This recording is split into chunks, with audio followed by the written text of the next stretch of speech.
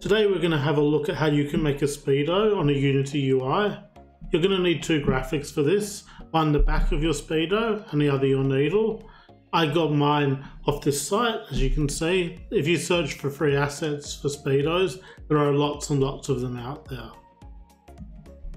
So once you've imported your sprites into Unity, you're going to need to turn them into sprites. One thing to remember about your needle is you want the center of your needle to be right in the center of your image, because you're going to rotate your image around to move the needle. So if your needle isn't in the center, it won't rotate correctly. So I'm going to do what I usually do a lot of times, and I'm going to go to my main camera. I'm going to turn it to a solid color. This time I'm just going to make it black. I'm going to go up to game objects. I'm going to add a canvas. I'm going to turn the canvas to camera, drop the main camera in there, and I'm going to turn my distance to 1. I'm going to click here on my canvas. I'm going to frame it up. I'm going to look at it from the back because that's the way the camera's looking at it. And I'll make my gizmo's a little bit smaller. Then I'm going to add a UI image. This is going to be the image for the back of the speedo.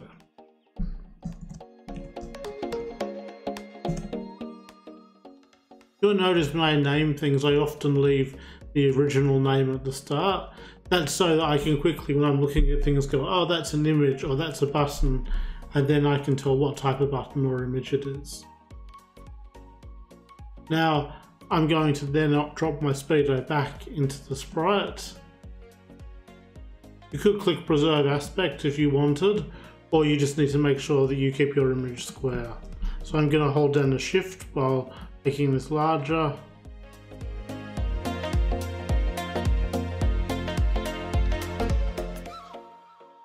And I might just pull it to the left of the screen.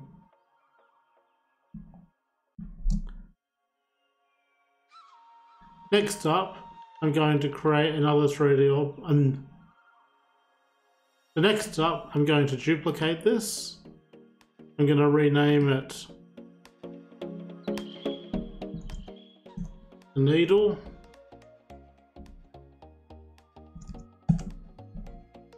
And I'm going to drop my needle graphic in here. I'm going to need one more piece of UI, and that's just going to be a slider. You don't actually necessarily need this slider if you're making one for your game. I'm going to use the slider as a way to demonstrate how the speed actually changes and works. So I'm going to leave my min value at 0 and turn my maximum value to 210. And now as I change this, you can see I can get a value between 0 and 210, which will be really useful for testing. Now when you have a look at the needle, you'll see that Z equals 0 has my needle pointing upwards at 100. If you want to make your life easy, you could make your image and save it so that the needle is pointing in the direction of 0, but most of the assets you're going to get are going to have your needle pointing directly upwards. So now if I rotate this in the Z, you'll notice that around 120 degrees on my Z here gives me 0, and minus 120 will give me 210. That's important to note for when we write the script, and that's the scale that we're going to be working on. So let's turn that back to 0.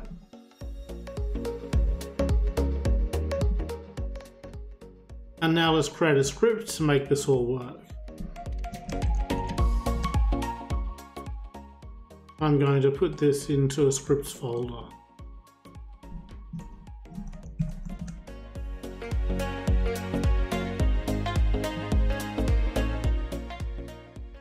And double click your script.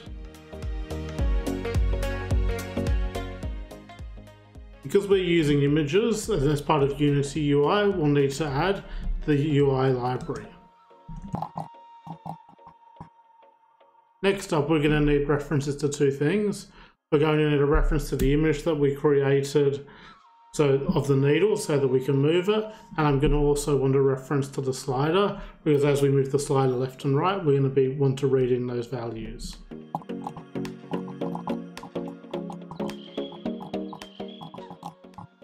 Next up, we'll need some variables for actually controlling the speed.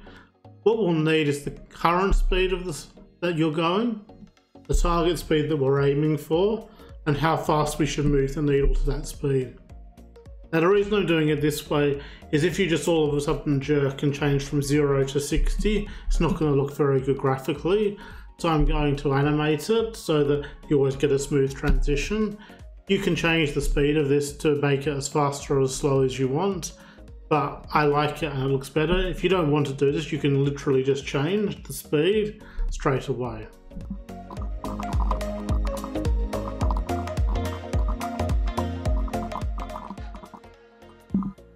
Speed I've chosen for my needle to move is just one that I like.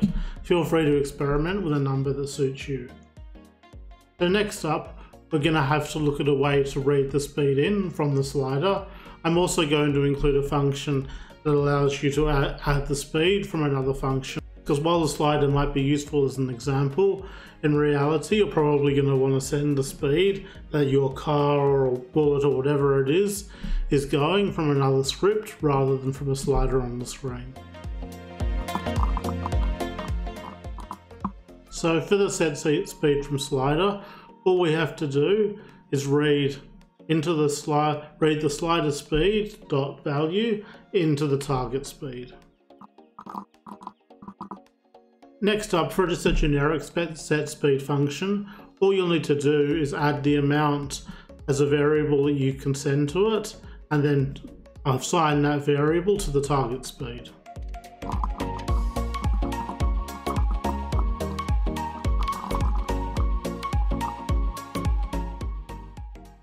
So next up, I'm actually just going to cut these. I'm going to put them below my update function. I tend to prefer my update function to be one of the first ones that comes up. I'm also going to delete the start function because we're not going to need that.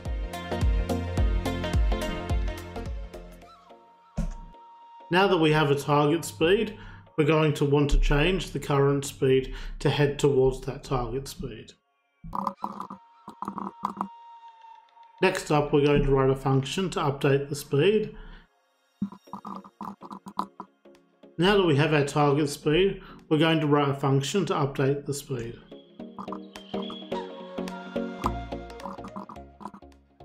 Now in this function, we're going to need to consider two cases. One, where the current speed is greater than the target speed, and one whether the current speed is less than the target speed. Yeah, it's a bit of a mouthful having both. So let's first of all do the target speed greater than the current speed. So if this is the case, we're going to want to add time.delta time times however fast, which is our needle speed, to the current speed. And then if the current speed finishes exceeding the target speed, that means we've overshot. So we'll want to clamp it back and make it equal to the target speed.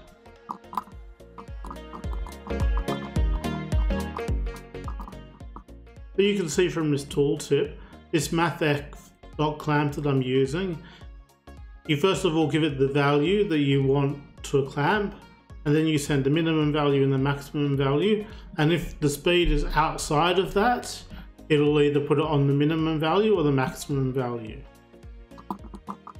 So now we're just going to do the opposite if, which is if the target speed is less than the current speed. This is essentially the same, except that we'll be subtracting time.delta time and having a different set of values for the clamp.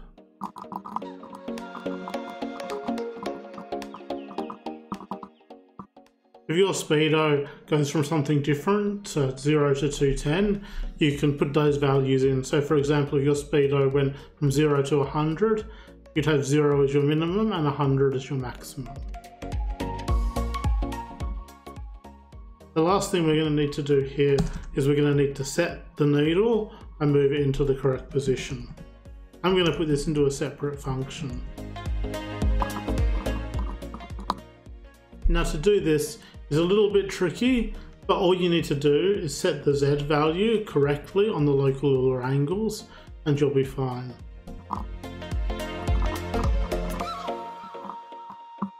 So here's where it gets a little bit tricky. The first thing you're going to want to do is turn the amount that your current speed is out of 210 into a decimal. So you just need to grab your current speed and divide it by your highest speed. Next up, I'm going to multiply it by the range, and it goes from minus 120 to 120, so that's a range of 240. And I'm going to throw this into brackets, even though you might not need to, but for me, mathematically, I'm just making sure that I remember that this part of it is done before the next part. I'm going to subtract 120 from this. So the reason I'm subtracting 120 is our range went from, we've multiplied to get a range from 0 to 240, but our range is actually minus 120 to 240. Now the last thing you're going to need to do is multiply this by minus 1, because the needle's going to be going at the moment the opposite direction, and multiplying it by minus 1 will get the value going the correct way. We're going to need to do one last thing, which is go up to our update function and call our update speed if our target speed isn't equal to our current speed. Now let's save this and go back to Unity and give it a test. I'm going to drop the script onto the needle. I'll drag the needle into the image place. I'll get the slider and put that into the slider place. And we need to do one more thing before we hit play. Just go to our slider. Whenever the value is changed, we want to call that split speed from slider function. Now let's play and give it a go.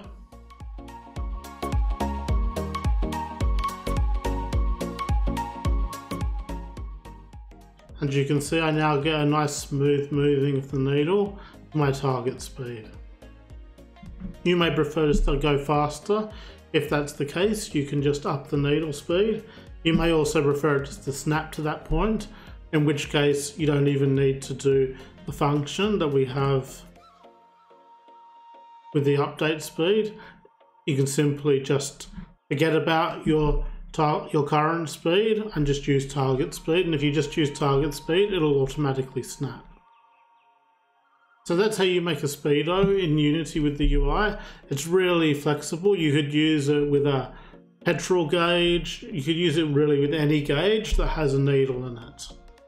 And even if your needle is like a hemisphere, it'll still work. Just make sure that you have a large square and your needle is still in the center. If for whatever reason your needle isn't in the center, you could just create a game object as the pivot point and then child your needle to that. I hope you enjoyed this tutorial. If you did, please feel free to subscribe, like, or comment. I'll always try and answer any comments or answer any questions people might have about this tutorial.